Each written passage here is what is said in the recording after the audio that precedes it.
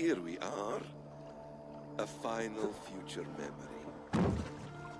Will you not wait for morning? I must get to London by the week's end. Not even a goodbye. Everyone knows I'm... But not when. Does Randvi know tonight? Yes. You remember my first visions? Before... Yes. They prophesied so much that came... They were not prophecies, Valka. Or not my own. But lent to me by another. For so long, I considered only two possible futures for me. Surrender to these malicious memories, or reject them utterly. But now I see a third way. And as I grow older, it draws my interest. But I do not know where this is why. I see.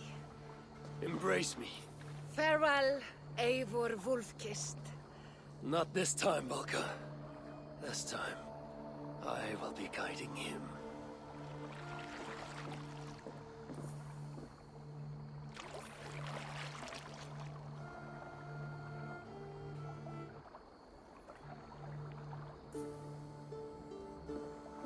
Basim, is it? William Miles. I asked to meet you in person. Face to face, you said. So here I am. In spirit, so to speak. So close, yet so far. A clever trick. Quite a trick of your own you pulled off. Resurrection, hibernation. Many years in the making, I suppose. There were some improvisations along the way.